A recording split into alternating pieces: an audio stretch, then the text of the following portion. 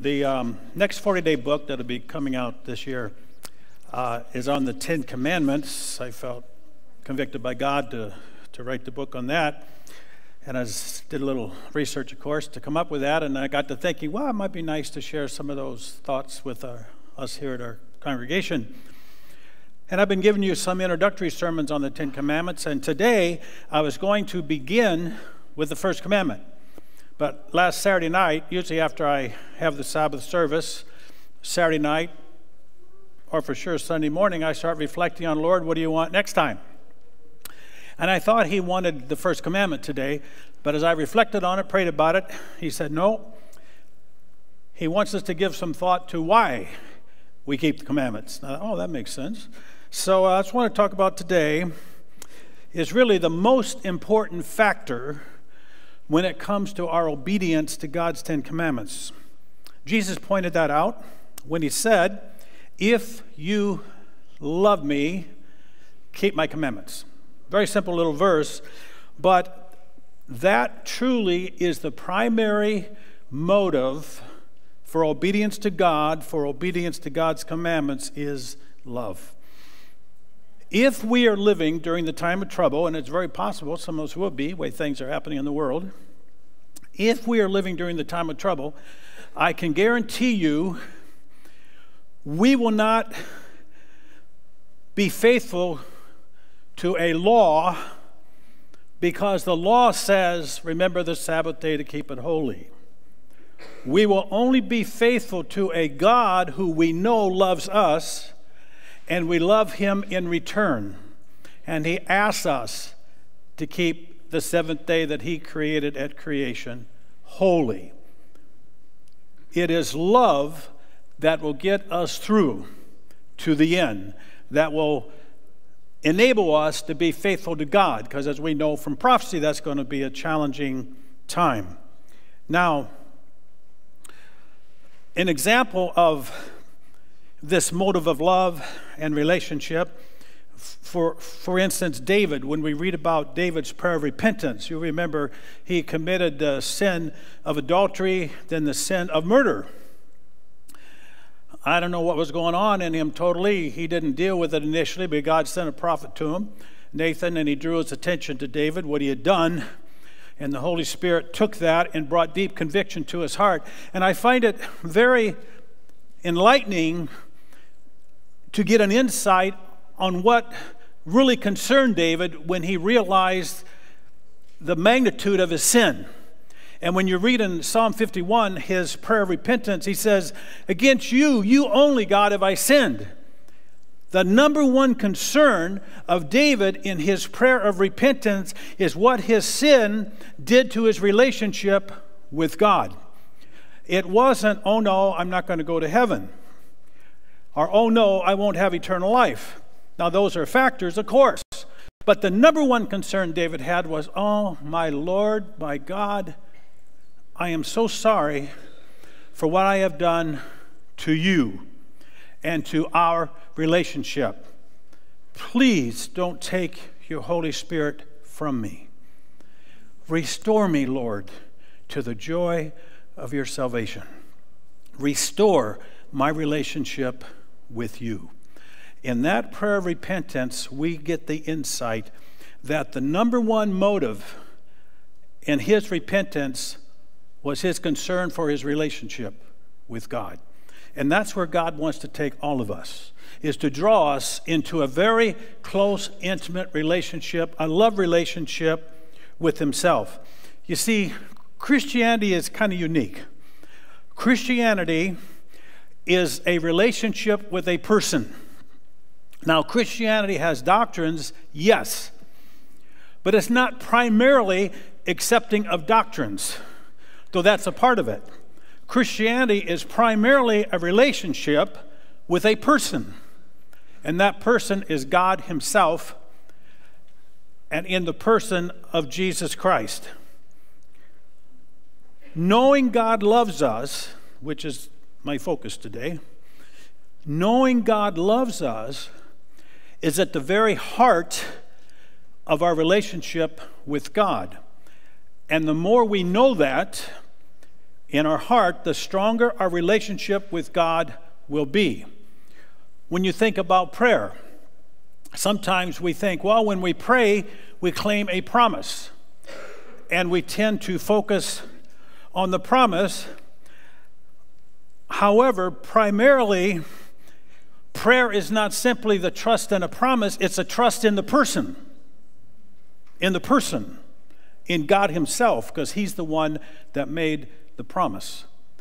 And if we know him and have the loving relationship with him, then it puts our prayer life in a much different realm than simply claiming a written promise in the Word. It is actually trusting the person, knowing the person, God himself, behind the promise. And that, again, has to do with relationship. Now, for most of us, and I know this has been my experience through the years as I started coming to understand these things, I'll say at least for many of us, it's been my case, our knowledge of God's love for us is intellectual, though we may not know that. And it took me a while to realize that.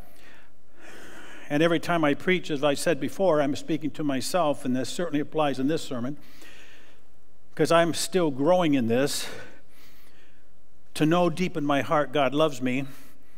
Because if you would have asked me years ago and say, does God love you? I would have said yes. And if somebody who didn't know much about Christianity asked me why do you know that? I'd say, well, Jesus came to this world, he suffered, he died for me, he died for my sins, he gives me eternal life. Those are all facts about God and what he did. Knowing those things do not necessarily mean that we know God loves us in our heart.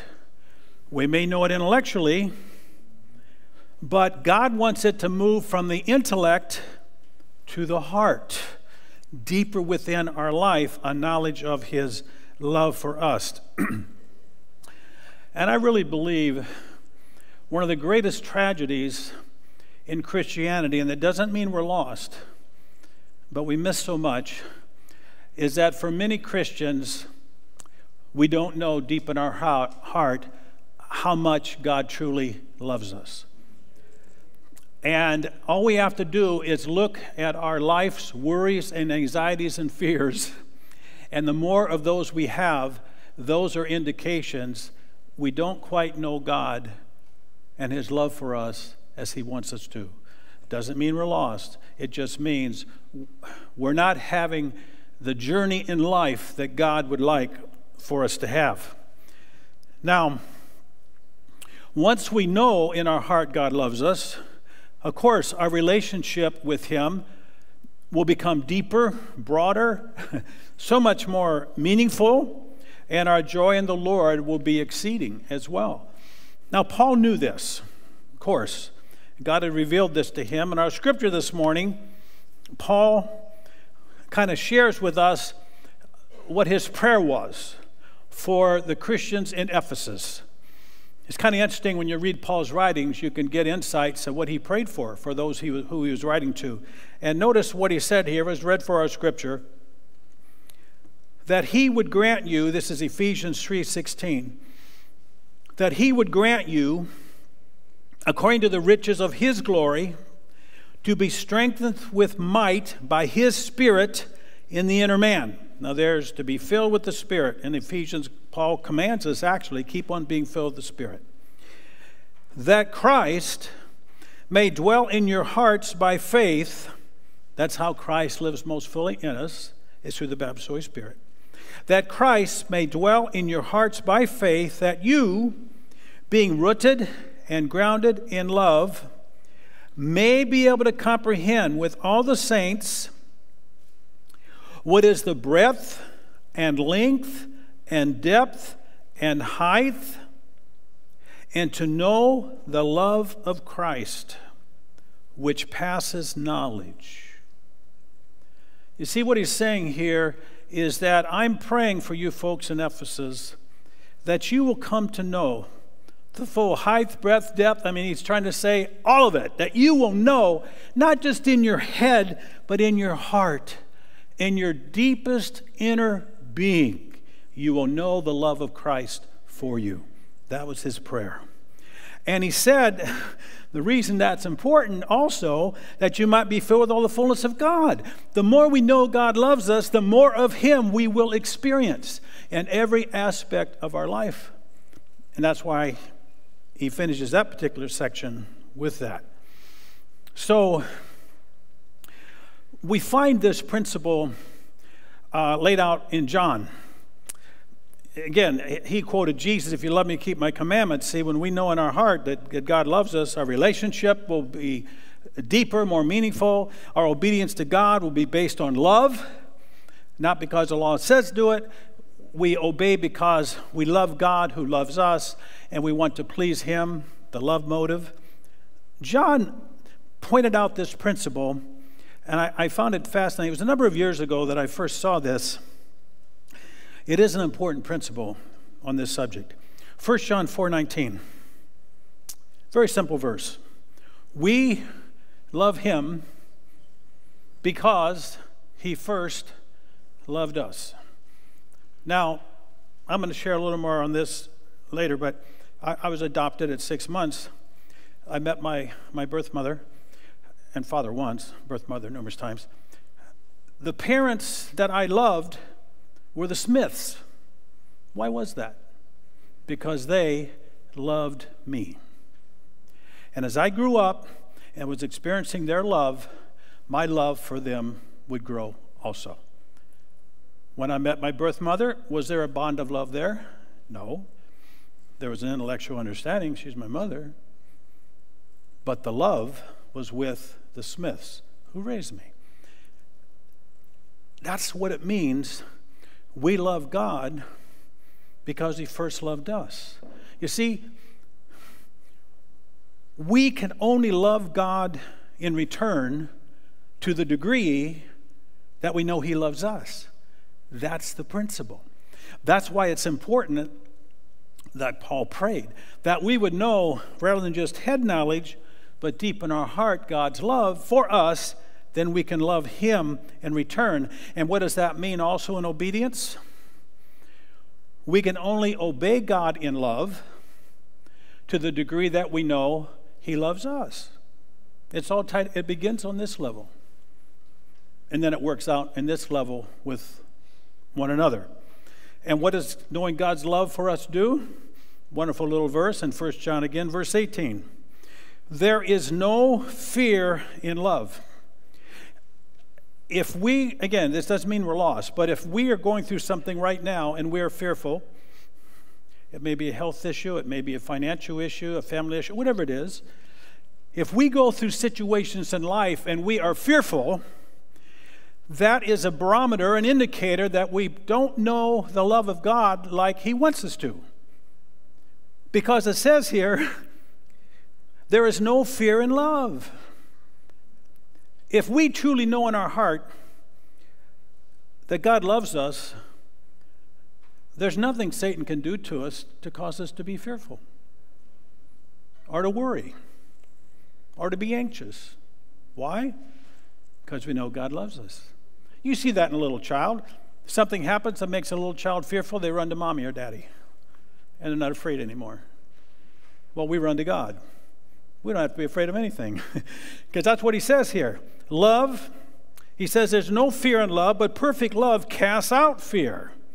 Fear has torment. We know that one, don't we? He that fears not made perfect in love. So the more we know God loves us, it's going to alleviate stress, worry, anxiety. Boy, how great that would be. You see, we weren't created to live in a world of fear and stress and anxiety. You were created to live in the Garden of Eden. Now, this is no Garden of Eden. So, God, because we had to be driven out of there, he says, well, I'm still not going to forget him. I'm going to help him out. And he's made it possible, though, even though we live out of the Garden of Eden, to still have joy, peace, not the anxiety. Because Again, as we look at the fruit of the Spirit, love is the first fruit. Joy, peace. You see, the more we know God loves us, that's why love is listed first. The more we know God loves us, the more peace we'll have. The more we know God loves us, the more joy we have. The more we know God loves us, the more faith we have. That's why I said when we pray, we are praying to a person and claiming what that person, God, has promised to do for us. First is the person, and we're looking at the promise. And so the more we know that person, God, loves us, we have faith. We trust him.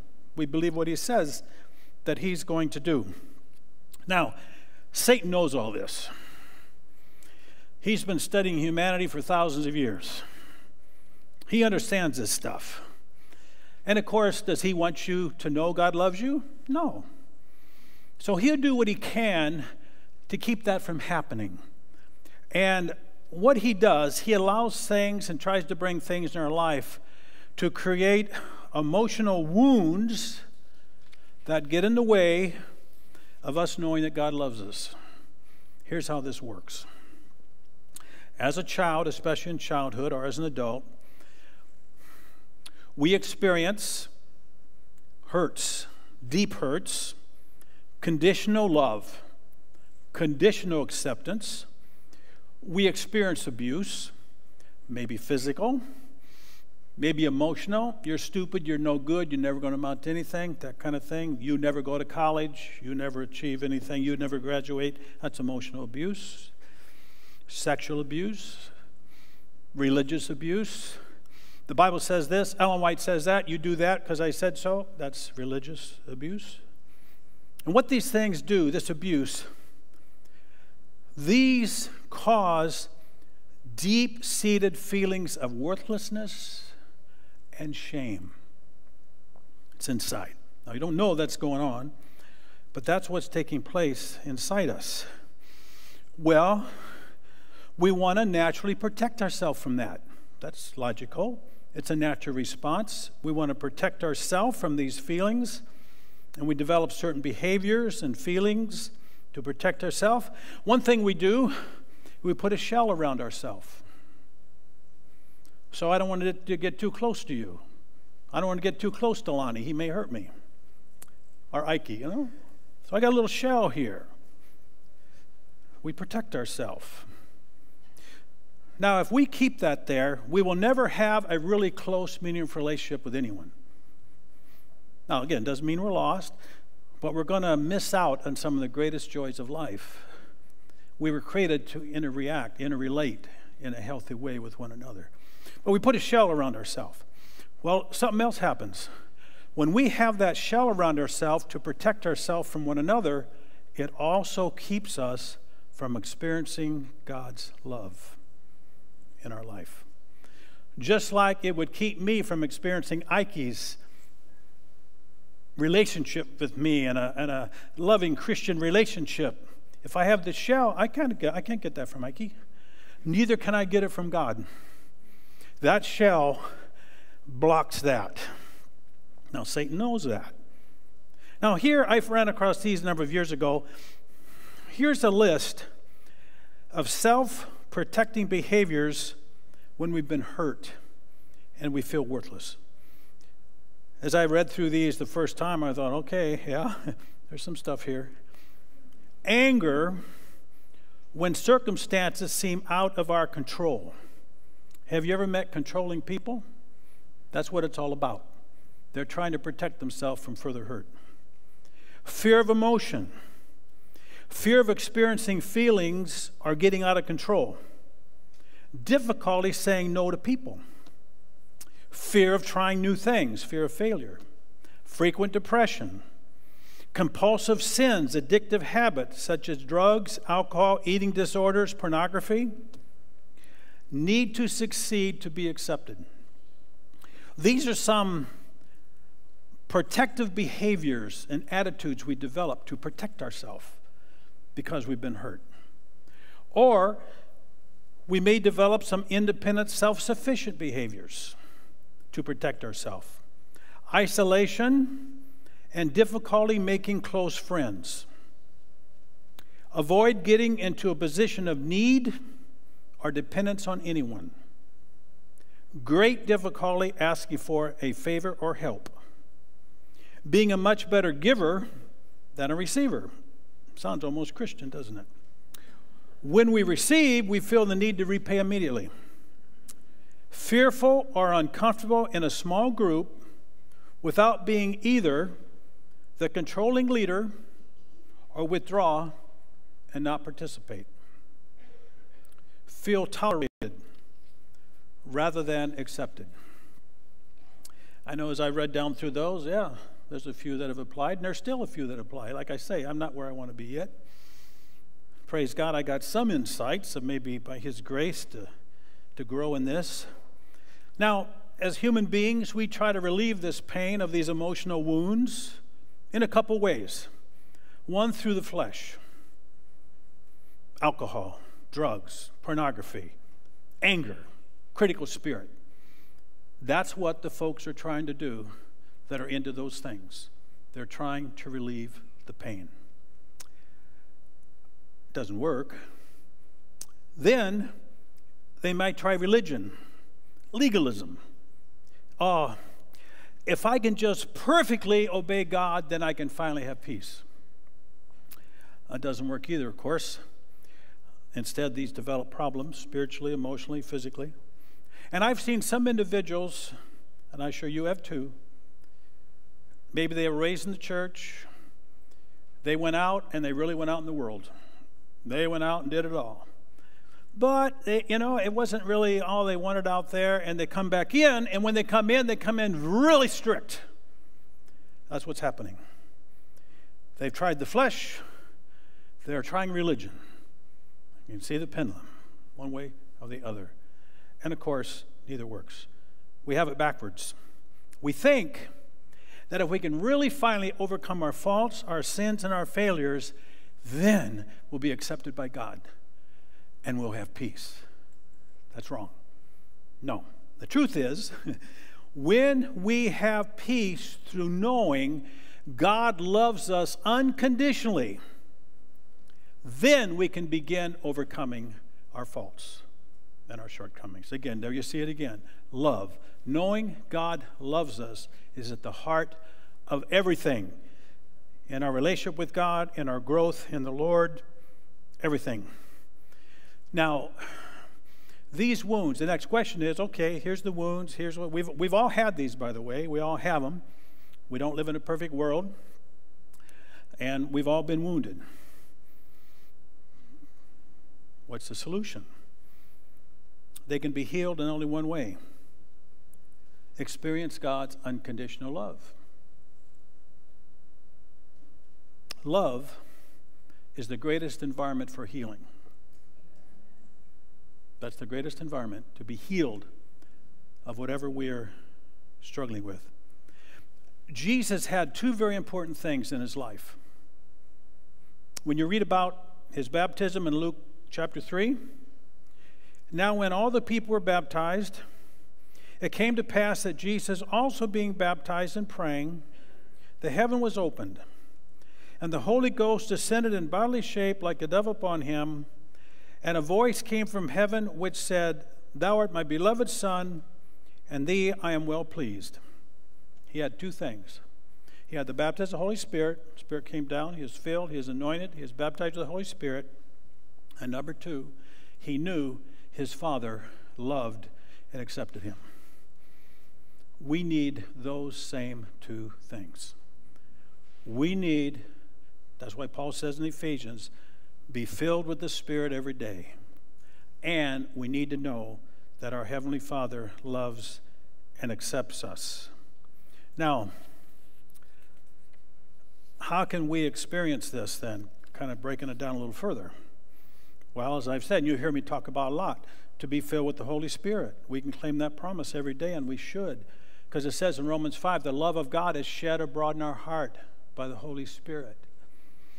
The fruit of the Spirit, that's how we have the fruit of the Spirit, is to be filled with the Spirit. And again, that first fruit is love. It's only by the baptism of the Holy Spirit that we'll truly begin experiencing the love of God. Love, and the more love we know, the more joy and peace and faith we'll have. They all go together. There's something else.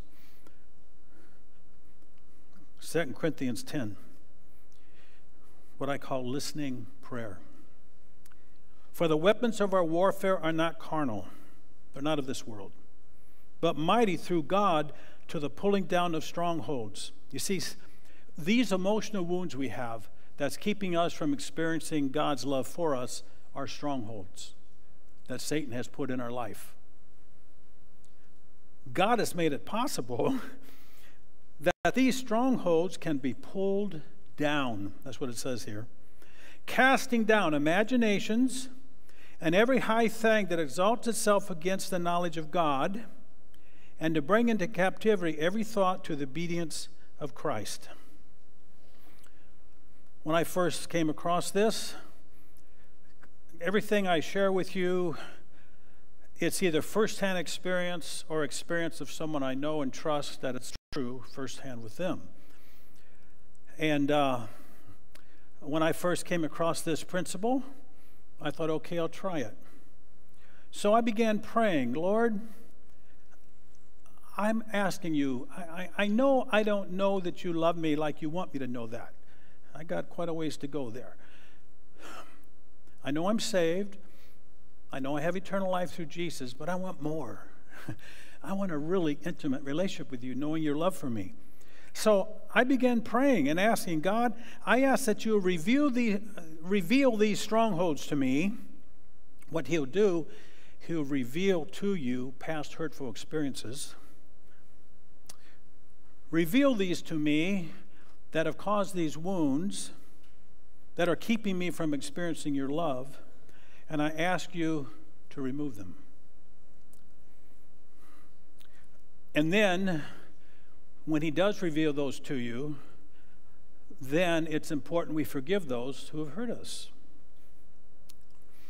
Well, I had prayed that, and I shared a little bit of this at one time in one setting with some of you. I'm going to share a little more again today because it fits. I prayed that on several occasions, but not all the time. You never know when God's going to answer a prayer. I was praying one day, but not on this. I was praying on something else. And all of a sudden, God started talking to me. Not in an audible voice, but, he was talking to me.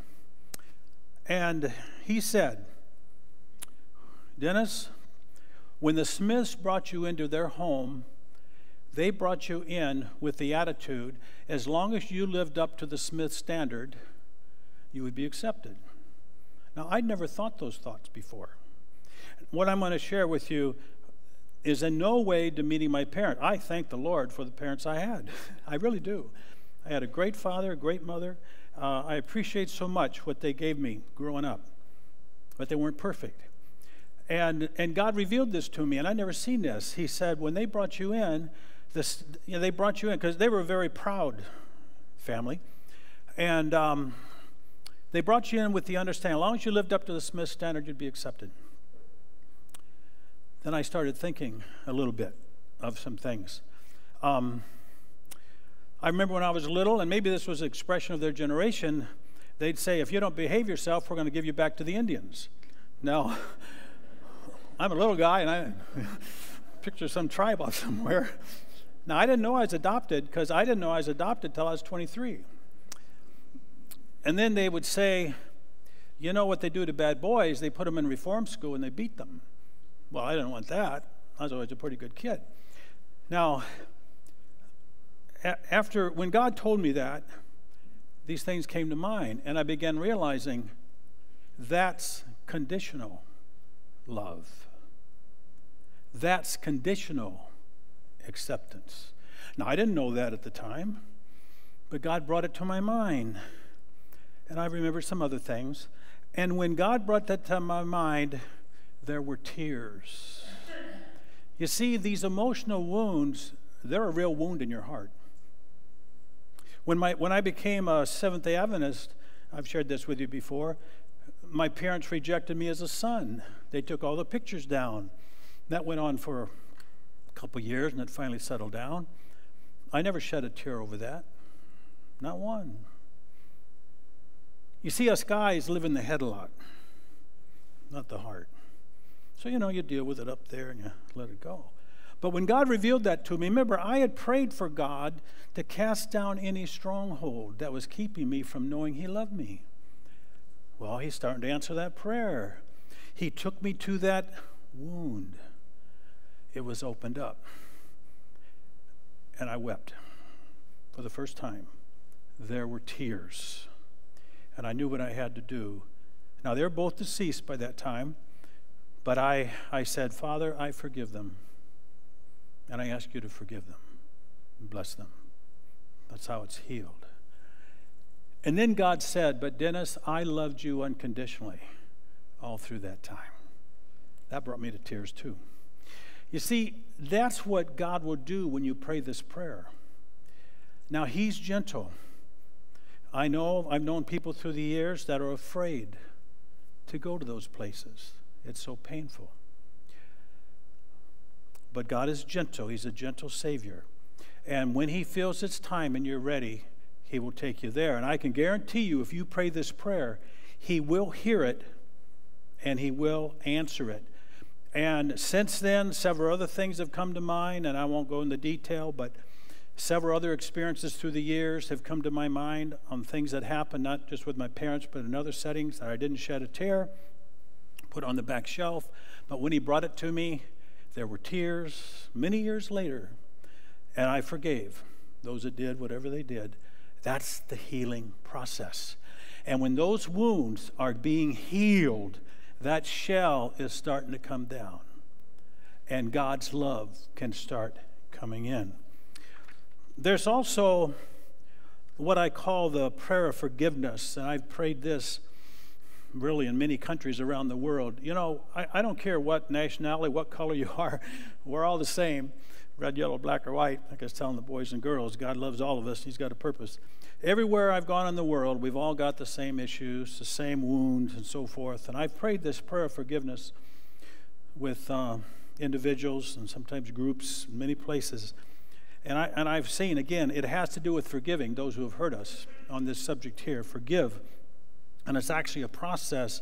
And in that prayer of forgiveness, I pray for the baptism of the Holy Spirit, claim the fruit of the Spirit, ask Jesus to manifest His forgiveness. Remember, I've shared that with you many times. If someone's hurt you, ask Jesus to give you His forgiveness. And I pray for that and that. And by the way, we have power over Satan. Jesus said that. I give you power to tread on serpents and scorpions, over all the power of the enemy. When the 70 they came back, they said, Lord, we can't believe it. The demons are subject to us in your name. You've got authority in Jesus to rebuke any demon. So in this prayer, I command the spirit of anger, bitterness, unforgiving spirit depart. And I have the person say that, Father, forgive me from my anger, bitterness, unforgiving spirit. And then I have them say, I forgive. And list by name or relationship those that God brings to their mind that's hurt them. I don't want to hear the details. And I tell them, if someone just flashes in your mind, you think, oh, that's insignificant. It's not insignificant. If God brought it to your mind, it's important. Forgive them. So they say that, I forgive. And then they say, and Father, I ask you to forgive those who have forgiven, and I ask you to bless them. You see, here's the principle. Paul said, be angry, sin not, don't let the sun go down on your wrath. And the next verse says, and don't give place to the devil. When we hang on to anger, and we don't know we are, when we've been deeply wounded by this abuse in the past, there's anger there, there's hurt there. And we're hanging on to those. Satan is really having a rite of passage to harass us. And that's why there are many of these emotional problems that may be in our life that we're dealing with. And so I'll command at that point, see, the door's shut, they've forgiven who's hurt them. And Satan has no right. I command any spirit of depression, sadness, heaviness, whatever, depart, whatever they've been struggling with. You have authority over anything Satan tries to bring in your life. In Christ, we have that. Then I thank God for the fruit of the Spirit. There's some other principles here of that prayer. I won't get totally into it. I will share this one experience. I've one weekend I was actually down in Texas giving a series, and there was a lady there. This was her first time at a Seventh-day Adventist church. She tried to commit suicide with a drug overdose 2 weeks before. She'd suffered severe abuse in the past. At 12 years old, she was sexually abused by a stepfather. Her mother blamed her. She had been living a lifestyle of drugs, alcohol, immorality. She heard these principles. She came for prayer. Sometimes the deliverance is so powerful. You see it before your very eyes. It did with her. A couple weeks later, she wrote, and by the way, I'm always hesitant to read this, but when I read this, please know it's not me, it's the Lord, 100%. She wrote, Pastor Smith, through your ministry, I've truly been blessed. Here's the important part. My life has made a 180-degree turn. 2 weeks before, she tried to kill herself on drugs. I'm finally, for the first time in my life, happy and excited about Jesus and the blessings of the Holy Spirit. It's real. Now remember, what I've shared today, if we're in, wherever we're at on this latter stage of growth, doesn't mean we're lost. But God wants us to experience the fullness of Jesus Christ. Jesus says, I came that they might have life and they might have it more abundantly. That's the kind of life the Lord wants us to have. I often ask this question, I have in many places in the world. How many of you never heard your father say, I love you? How many of you, raise your hand, never heard your father say, I love you? Yeah. I never did. I had a good father. It was always a handshake. Now, I know his background. He was in an orphanage at 8. He ran away. There's a lot of things there. I understand that. I'd go off to college, it's a handshake. I come back, there's a handshake. It's so important that we hear love and we experience love. Growing up and even now. The church should be the most loving place on earth. That's the kind of congregation he wants us to be. And by God's grace, I can tell you, by God's grace, he's working on all of us. He's getting us there. You know, it's important to remember God's attitude toward you. Here's some scriptures you know. For I know the plans I have for you, desires the Lord. Plans to prosper you, not to harm you. Plans to give you hope and a future. Zephaniah, the Lord your God is with you. He is mighty to save. He will take great delight in you. Do you realize this right now? Your Heavenly Father is taking delight in you right now. Don't listen to the lie of Satan. Your Heavenly Father delights in you right now. He will quiet you with His love. Are you going through something intense and stressful? Remember His love for you. He will quiet you with His love. He will rejoice over you with singing. Do you know that? Your Heavenly Father rejoices over you with singing. He takes delight in you. I ran across this some years ago. Here's God speaking to you. My son, my daughter, I love you. You are precious to me. You are worth the life of Jesus to me. I am proud to call you my son and my daughter. Let me wrap my arms around you and love you. You are secure in me. No one can shake my love for you or your destiny, which I have planned for you. I was reading Christ's prayer one time in John 17, verse 23. And in that prayer, Jesus says, in John 17, the Father loves you as much as He loves the Son. Did you know that? Your Heavenly Father loves you just as much as He loves Jesus Christ. It's my prayer that we'll ask God, and I encourage you to do that, not necessarily every day, but as God brings to your mind, to cast down any strongholds that's in your life, and I pray that too, that we will truly come to know God's love for us. And when that happens, our personal walk with the Lord will just blossom more than we can imagine, and also our love for one another will grow stronger as well. We will truly become the living, loving body of Jesus Christ, which Christ established the church to become. So I've chosen for our closing song today, The Wonder of It All. And Ike and I were talking this week, and if there are some that would like to come forward after the church service, after we're dismissed, and have a little prayer time, Ike is going to be up front here, and you're welcome to. We thought, I think it's good to offer prayer for those who want to come up. No pressure of any kind after our service. So at this time, we'll sing The Wonder of It All, number 75.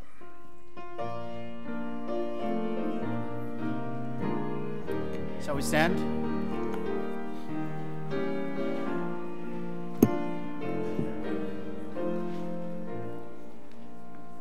There's this wonder of sunset and evening, the wonder as sunrise I see, but the wonder of wonders that thrills my soul is the wonder that God loves me.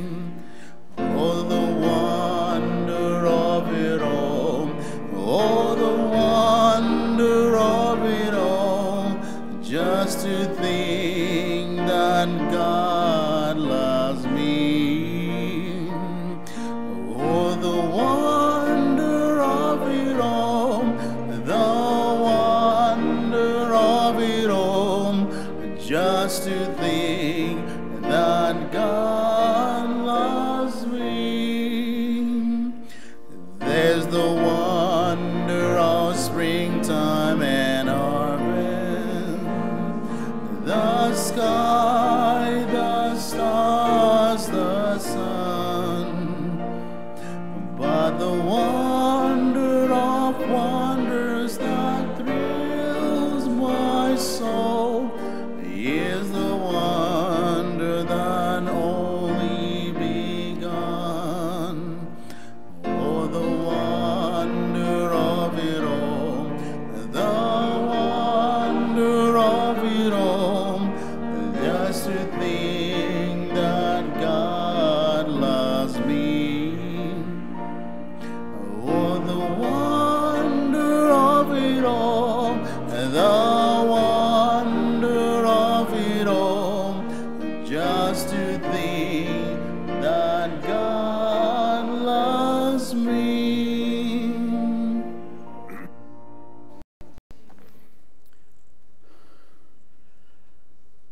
Father in heaven, these words certainly express the truth